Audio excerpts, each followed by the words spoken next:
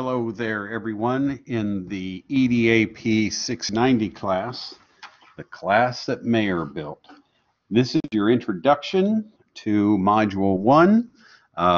If you've taken classes from me before, you are pretty familiar, I think, with PBWorks Wiki.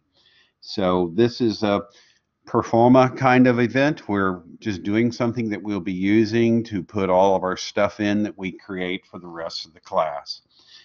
Using PBWorks is, I think, extremely simple. Some people have asked me, why aren't you just using Google Sites now, Steve, since Google owns pretty much the state of Kentucky's educational institutions? And I agree with that, and I'm still thinking it over, and I may switch over to Sites. But what I've found with the PBWorks Wiki is it is so incredibly easy to use. And I think it is so flexible in its use. And because I can link it to my Google Classroom, I'm still kind of a wiki guy. Let's just leave it at that. Whereas Sites is a web page, a wiki, PBWorks is a wiki, which is, I think, superior, frankly, to just a simple web page.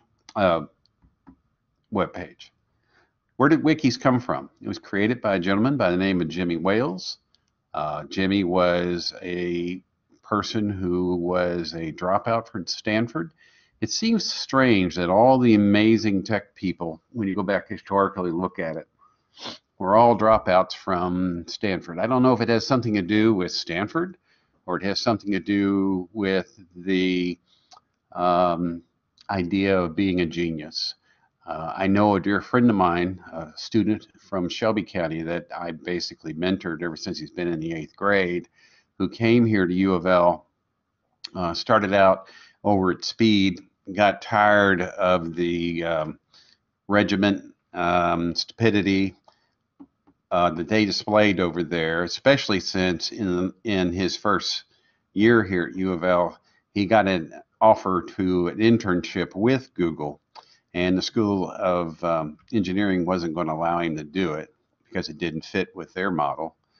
He then transferred over here to the School of Business. He lasted another year there, and pretty much the same thing happened. So he just basically dropped out of college and he went to work for Google. He's now with Google X, part of the world of Google that has to do with all their crazy new ideas, as I call it, the spaghetti on the wall. Jimmy Wales came from that kind of background. Where did the word wiki comes from? Well, apocryphally, we are told that when he was by the way, he was a big surfer dude. Again, I think just must go part and parcel with the whole genius model. He was a big surfer dude, and he would fly into Hawaii to go surf. And at the cab stand, he would ask for a cab, and the guy would stand out in the street and wave and yell, "Wiki, wiki, wiki," meaning quickly, quickly, quickly in Hawaiian. Now, whether that's true or not, I don't know. It is what Jimmy Wales tells us his story. What he was really trying to do with the creation of the wiki was to come up with something to make the web, which at that point was very flat. You basically just went to a web page, read some words, looked at some pictures, and followed some links. And that's about it. He wanted to make it something that would be a lot more inclusive. In other words, multiple people could own a page, and at the same time, they could also edit the page. Something we take for granted now that was revolutionary back then. I think it's fairly easy to say that with the creation and advent of the wiki, Web 2.0 started. And I think it's fair to say that Jimmy Wales started that. So there you go. There's your history lesson for technology for today. Let's get down to it. Let's make a PBWorks wiki. You click on the link, which is located right here.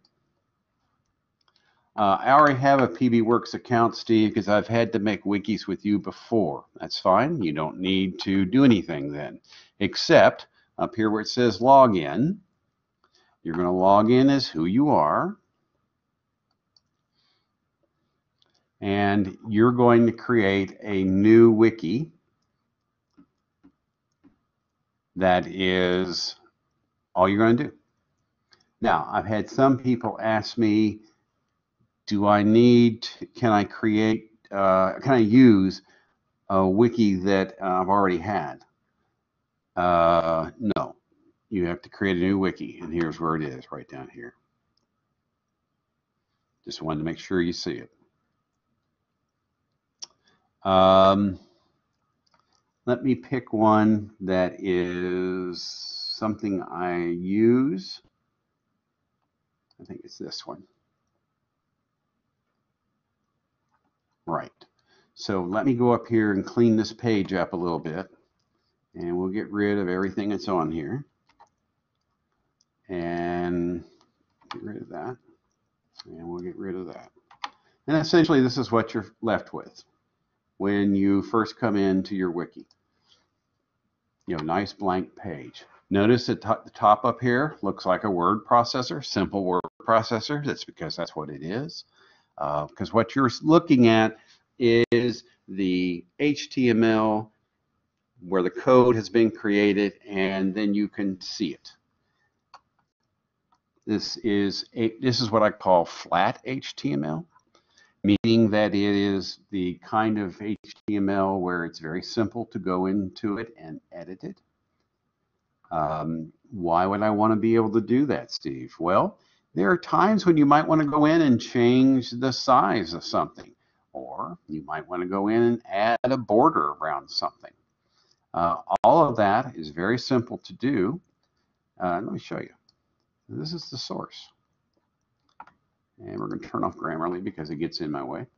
And as you can see right now, it's showing that somebody has been in here and has done, this is what this code is saying, somebody's come in here and they've put in what are called breaks. And what that means is simply this. Let me pop back out. Somebody came in here, me, and he went bang, bang, bang, bang, bang, bang, bang, bang, bang, bang, bang, bang, bang, bang, down the page with hitting the enter key or the return key. And when he does that, what it does is it creates this little tiny bit of code right here. Now, what does it do for us? This allows me to pick anywhere on my page where I want my insertion point to be. So when I do the assignment, let's go back and look at that real fast. The assignment is basically asking me to create a logo, a unique look, etc. And it's giving me these three different choices. You do not have to do all three. Please don't do, well, unless you want to play, enjoy yourself. But you may just pick from one of these, or it can be your school logo, or just a unique graphic for who you are and representing what you teach. I just put these three up here because I think they're kind of fun to play with and to give you some choices. So as you can see, by doing that little trick where I come in and I just go return, return, return, enter, enter, enter, whatever it is on your keyboard. I've got 2 or 3 keyboards in front of me here. And, you know, it looks like they all say enter. Okay, so enter, enter, enter. You are basically giving yourself the ability now to jump into the page anywhere and click. And the reason why you can do that is because that's the code that's in here. This is what I mean about flat HTML. I could go in here and if I wiped out all of this and then I came back to here, I wouldn't be able to do that because I would have taken away the HTML code. All right. First thing you have to realize is that when you want to work on your wiki page, you must hit the Edit tab. And the other thing you need to remember is when you get done working on your wiki page, please, please, please save it down here. You can save and continue, meaning you can save your work and then go back and keep working on it. But when you're finished, please remember to save. Otherwise, your page will go bye-bye. Let's go back and look at that again. Our module says to use one of these three. Well, let's look at the Red Kid generator. I don't know what Red Kid stands for. I hope it's nothing that's not acceptable. But as you can see, you can create any kind of sign with any kind of background.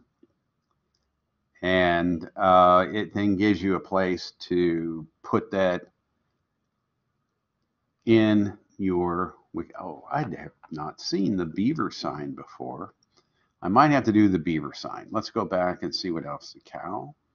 I kind of like the cow brand. No, I don't like branding cows. Hot dog. Interesting. Oh, look, there's a t-shirt. Okay, there's the Beatles. It's all kinds of things. Parade banner, sandwich board, a ballroom. Okay, how about if I'm going to do the beaver one? And so what I can do is I can just go in here and I can write welcome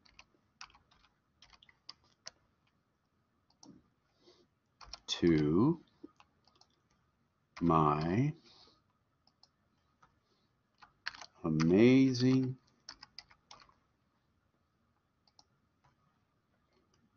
EDAP690 wiki. Okay. Or I could go in here and say, welcome to my wiki that Mayor built, well, you know, whatever. Or I could just say, welcome to my wiki. I don't have to use up all 6 of these lines. And then I'll go and say, gnaw, which I guess means, you know, save. Oh, look, it looks like he gnawed my, oh, that's kind of cute. I kind of like that. Now, how do I save it? Right click on it, save image as, and then give it a name down here. Don't leave it just as your sign. So I'm going to put EDAP690. And I'm going to put it on the desktop because I'm lazy. Boom. Boom. Okie doke. Now, I'll go back in to close that out. I'll go back into my PBWorks. And then what I have to do over here is I have to go to Images and Files.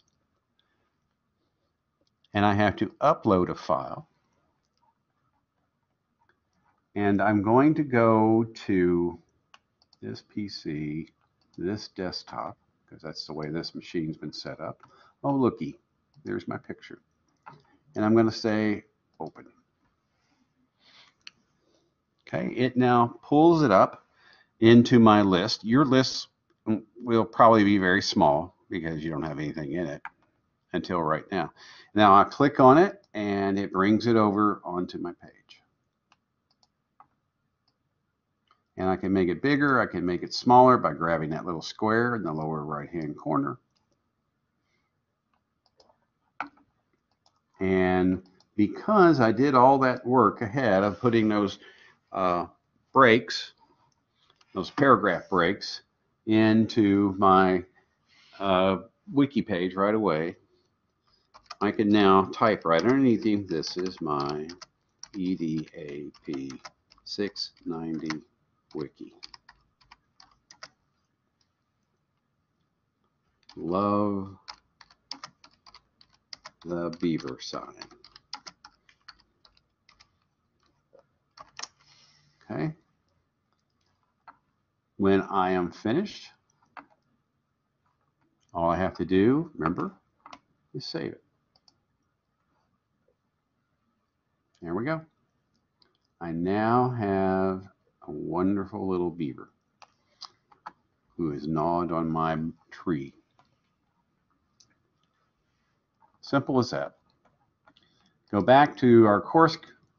Let's look at the next one Steve put in here. That is Make Beliefs Comics. And in this particular one, you can create your own comics. It's totally free. And I can make it 3 panels or 1 panel. So I'm going to go ahead and go with 1. Yes, thanks. And it'll give you that same message again. Are you sure? I'll say yes. And now I can go ahead and start creating as much as I want. I can go down here to my characters. I can find the character that I want to put into my panel. As you can see, it takes them a little while to pop in, so just, bear with it. I'll do obviously this simplest one, and I'll go ahead and put this guy in. Okay, now that I have that guy in there, I'll go back, and I'll go back, and I'll find the talk balloons that I want to put in. And let's see, we'll put this talk balloon, let's see if it'll move, if I can get it all to fit together. Let's see. Get him up there and slide him over there. Yeah, might even cover up the card a little bit, I don't know. And then I'll write in here, welcome to my EDAP690 wiki. That's it. That's all there is to it. I might move it down a little bit just so it looks nicer. And we are done. Simple as that. Now, if I want to save it, I can. And if I want to grab it, guess what? I right click on it, save image as, I'll call it comics. And again, we'll put it on our PC desktop. And we'll save it. Jump back over here to my PBWorks. Hit the Edit tab. I'm going to go ahead and drop down below my friend the beaver here. Images and files. Upload the file. There's my comic. Open. It comes in here, and I drop it in there. That is a big picture. So once again, I'll shrink it a little bit. And as you can see, now I have a nice beaver picture one, and I've got a nice magician one. What's that last one we could use? I have to admit, I have to, full disclosure, this one's my favorite, the peanut size one.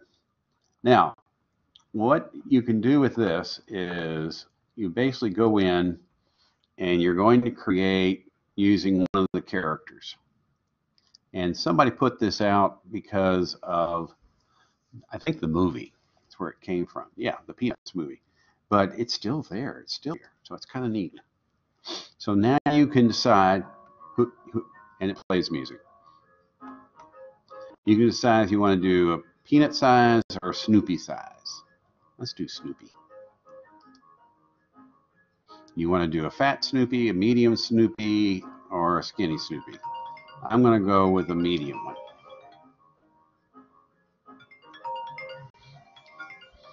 And I'm going to decide how I want his hair to be, so on and so on. Okay?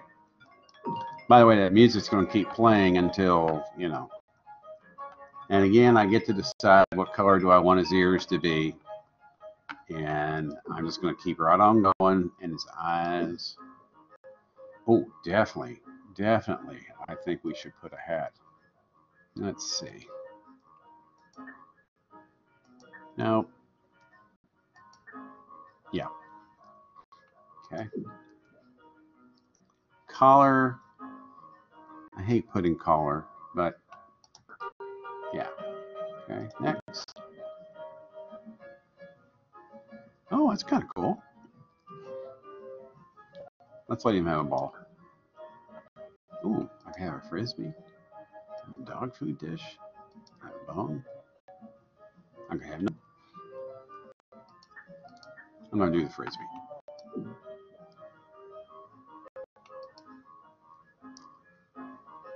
Now, what it says is I can now download this. I'm going to download it as a profile picture. All that means is it'll be smaller. That's all. Okay, so I'm going to go ahead and give it the title of Snoopy. And I'll do the same trick all over again. PC, desktop, open and save. There we go. Isn't that great? I love that one because you get to play it and listen to the music at the same time. All right, here we are. We're back on our page again. Edit. And let's drop below our comic beliefs. Put my little images and files. Make sure you select that. Now I'm going to go and grab my Snoopy. And I'm going to open it. Bring it in. And now I can bring it over. My goodness, that's enormous. Looks like you have to put up a little bit of free advertisement for the Peanuts movie, which is long gone. But okay, that's all right.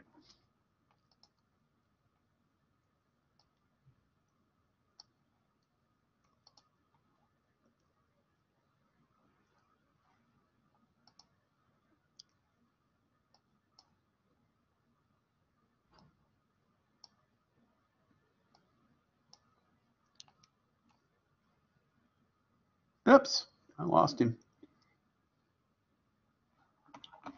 No harm, no foul. You're over here in my list.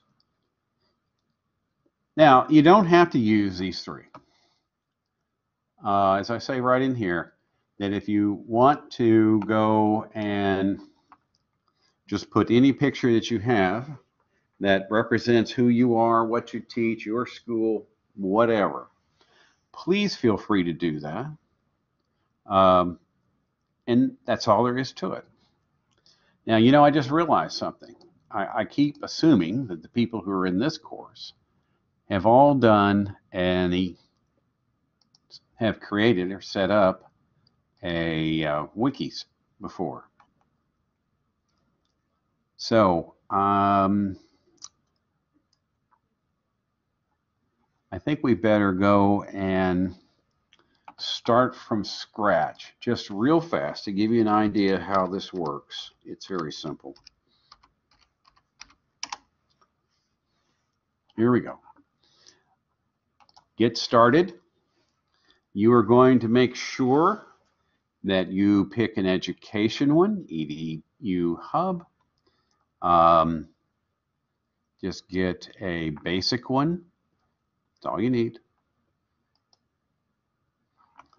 This is where you put in what you want the name of your PBWorks wiki to be called. I'm going to, for giggles for right now, I'm going to say EDAP, Swan EDAP690. Okay. You have to put that check there, tell them it's for education. I'm going to put my name in, my email address, and I'm going to enter a password.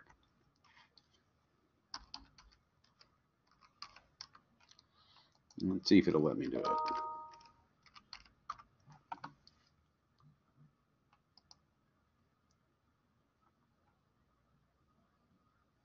Oh, it says a password wrong. Okay, that's fine.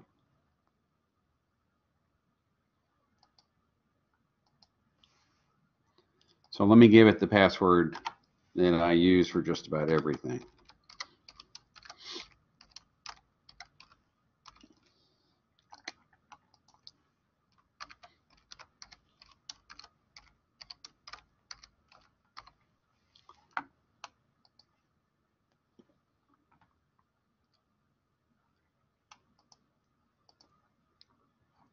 And then I say next. And it says my password doesn't match. Okay. I'm not going to do this much longer, folks.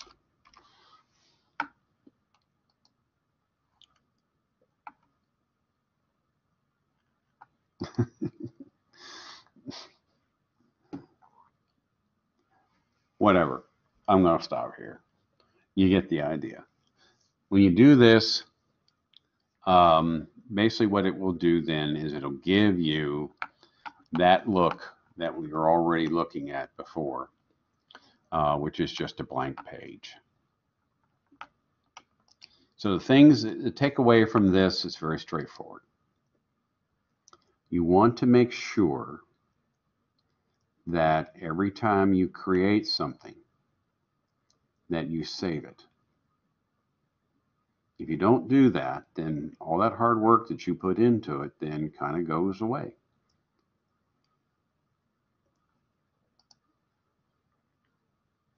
So just make sure that everything that you put into it, that you then scroll to the bottom. When you're in edit mode, that's the other thing to remember, hit the edit tab. Scroll to the bottom and make sure you hit this save right here. All right, that is module number 1. That's all there is to it. Now, let's look over here in the assignments and see what it says. As you can see, it's the same thing.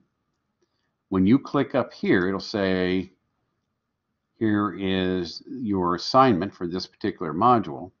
And what you have to do is you have to write submission. In other words, this is how you're going to put it in there. And when you do that, you get this. Now, if I go back here and if I select, let's go ahead and do view. When I go ahead and select my page, I'm going to copy it.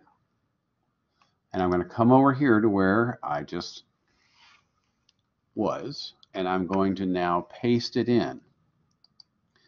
You're going to have to make sure that when you do this, that you see it as the blue underline, and that says that it is now a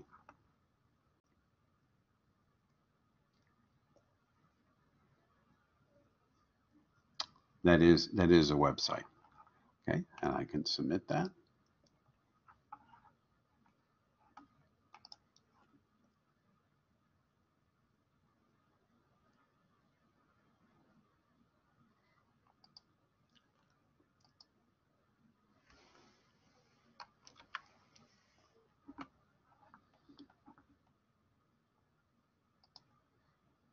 Okay, good enough. And that's it. That's all there is to it. Next Wednesday, I'll be back with another preview, how-to of the next module. This is the lift. This is the heavy work of this whole class. This will be Mayor. I will spend some time, serious time, because as you can see right here, it says I'm not requiring you to have a text for this class because you would kill me if I made you go out and buy the $90 text. I'm going to have to be Mayor teaching you. Also, within this module is the information that you will need to be able to complete Mayor. Richard Mayor is probably the final word on multi-learning. He is by no means, I want to make something clear, this is not a course about how to make your PowerPoints better. Although Rich seems to rely upon PowerPoints to make his point, this is not that. If we were going to do that, we would have done Zen and the Art of PowerPoint, Gar Reynolds' book, which is the book that basically is what Steve Jobs used to develop all the presentations that he did at every single one of the Apple displays of their new technology every year. And they still use it, by the way. It was the basis for how Apple developed their own presentation keynote. That's what they use. But we're not doing that. This is basically the nuts and bolts of how you learn from multimedia. And right here is the link that will take you to all the things that I think are germane to that. If you want to hear from the man himself, there he is. There's Richard Mayor. and he's talking about his principles. It can be a little bit dry, so I'll try not to do that to you. It is probably best done right here. In this multimedia learning review that someone did, and he does a nice job of laying out the 12 principles of Mayer. By the way, this is new. Image principle is new. Huh. That's interesting. And then he goes through and he explains it all to you, what they all mean. And he does it in a very simple, straightforward way. It's very nice. It's very well done. I really appreciate how this is laid out. But I also have in here the Cliff Notes version. There you go. There's the 12 principles now and what they mean. We'll do this. I'll have this up next Wednesday, and every video that is required I will have up the Wednesday of every week. And I hope, as always, that if you have any problems, any concerns, you know how to reach me. You text me at 502-457-2937.